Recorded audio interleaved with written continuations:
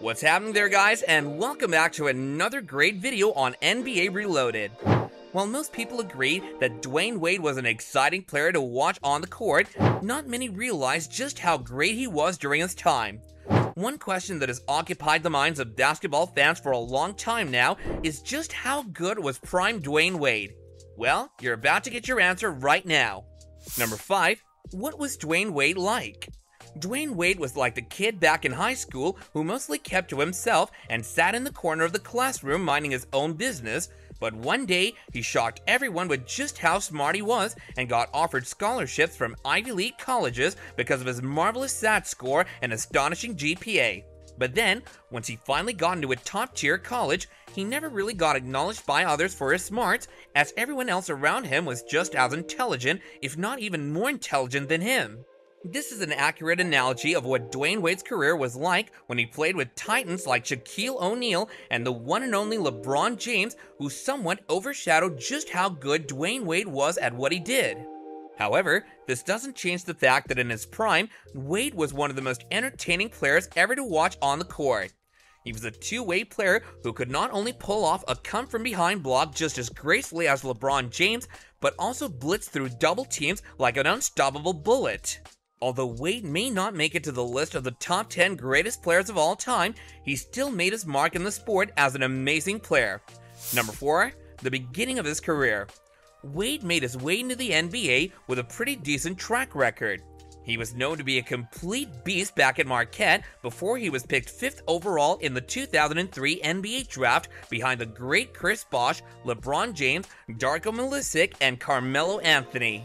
Wade ended his junior season with a 21.5 point, 6.3 rebound, and 4.4 assist triple-slash line that pushed the Golden Eagles to the Final Four in 2003, and in the process, he got a 29 point, 11 rebound, and 11 assist triple-double to blow the Kentucky Wildcats out of the competitions, which were at that time the nation's top-ranked team. It was at this time when Wade started to etch his place in the NBA. To put some more perspective on how he was doing, USA Today had the following to say about him.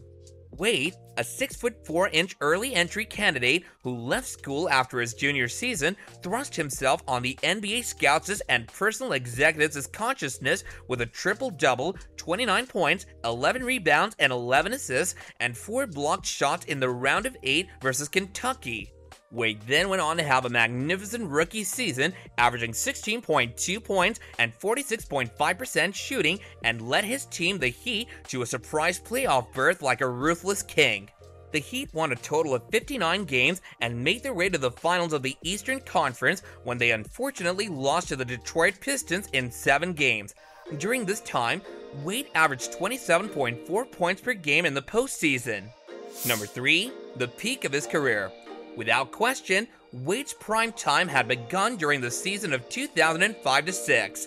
He was ranked at number 5 in the NBA with a stunning average of 27.2 points per game, and according to many outlets, his 14.4 win shares were more than enough for 8.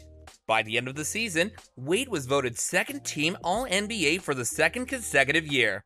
If your jaw's on the floor right now, then you better pick it up, as we're not done just yet.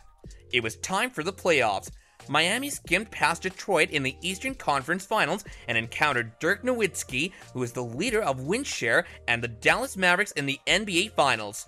Wade led Miami back from a 0-2 upset for the series win and the franchise's very first title. He averaged a whopping 34.7 points, 7.8 rebounds, 3.8 assists, and 2.7 steals, as well as a 42-point, 13-rebound wonder in Game 3. It was from then on that Dwyane Wade had become a superstar. Wade attempted 97 entire free throws in not more than 6 games. Overall, Wade's 33.8 PER is easily the best of any finals performer since the merger. While it seems strange to have somebody besides Michael Jordan in the top spot, the truth is, Jordan never dominated a finals to this extent. At the time, many called Wade's performance Jordan-esque. It turns out they might have been selling him short, stated the former vice president of basketball operations for the Memphis Grizzlies of the NBA and current senior NBA columnist at The Athletic, John Hollinger. Number 2. The ups and downs. Wade has also gone through more than a few ups and downs over the course of his career, like how his championship encore went. Everyone had high expectations of what Wade's championship encore would be like, but you know what they say, the bigger the expectations, the bigger the disappointment. Even though Wade followed up his finals MVP by speeding the NBA in PER with a decent 28.9 average, he had to sit out on 31 whole games because of injuries, during which the Heat was knocked right out of the playoffs in the first round.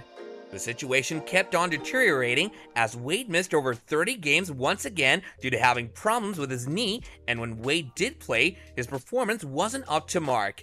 It would be safe to say that it was the worst it had ever been. His team, who had just won the finals a couple of years earlier, was now the worst game in the competition. Fortunately, after the upsets he faced in the 2007-8 season and the backlash that he faced, Wade got back up to his feet in 2008-9 and once again became the beast that he once was.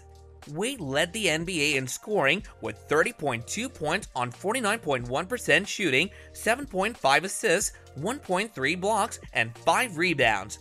But the thing was, the rest of Wade's team was not playing nearly as good as he was, and due to this, the Heat got only a puny record of 43-39 and couldn't even progress through the first round.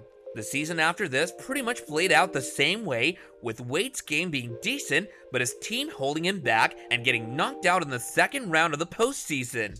Number 1. The legacy of Dwayne Wade. When most people talk about who the best shooting guards of all time are, then the topic of conversation is almost always Kobe Bryant and Michael Jordan, but it's about time that we start giving Dwayne Wade the recognition that he deserves. Wade was a 3-time champion who was nothing less than a beast in the position he played, but for some reason, people seem to forget who he is. In an interview with Complex, Wade talked about his legacy and why he is satisfied with the career he left behind him. I like to look at it like this. When it comes to the greats or GOAT conversation, our minds are triggered to see just one at these positions. We see one Michael Jordan, and that's our GOAT because that's the era we grew up in, but then you have Kobe Bryant at the same position that could very well be a GOAT in his own right, but he's behind Michael Jordan in a lot of eyes. Then you have the next guy, and so on. It's a long list of guys to talk about, said Wade. If I ever really cared about the praise of man to get me through or make me feel good about my career, it never would have been what it is. History speaks for itself. I'm in history. You can't mention basketball without mentioning me. You can't talk about being a champion without mentioning me. I did my part and I let my resume speak for itself, he added. Being a 3-time champion, 13-time All-Star, and an All-NBA player, Wade is without a doubt one of the most accomplished players in the history of basketball. And that's all we have for you guys in today's video. So what are your thoughts on Dwayne Wade in his prime? Let us know in the comments down below, and if you enjoyed this video, then let us know by smashing that like button, and if you haven't done so already, then don't forget to subscribe to our channel and hit that bell icon so you don't miss out on more videos from our channel in the future. Until next time, take care, and goodbye.